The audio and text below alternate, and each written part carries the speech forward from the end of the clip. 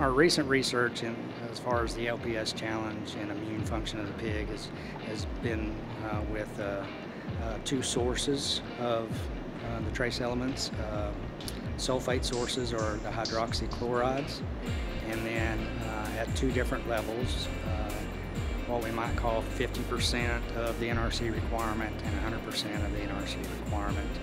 And so we feed those two sources and two concentrations to the pigs, and then we administer an LPS challenge to the pig and record the response as far as the febrile response or the increase in temperature.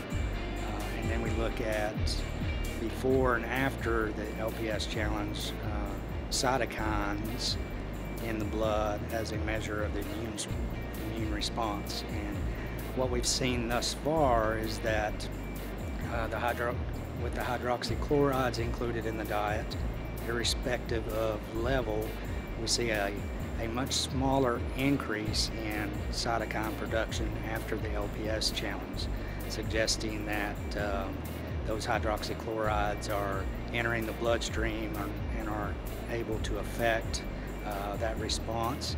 And more specific to the question was the low level of the hydroxychlorides, the 50% level, gave us the same response as the high level of the sulfates. So a 50% level of the chlorides resulted in a similar response as the 100% level of the sulfates, which suggests that the chlorides, the hydroxychlorides, have greater bioavailability. They're entering the bloodstream.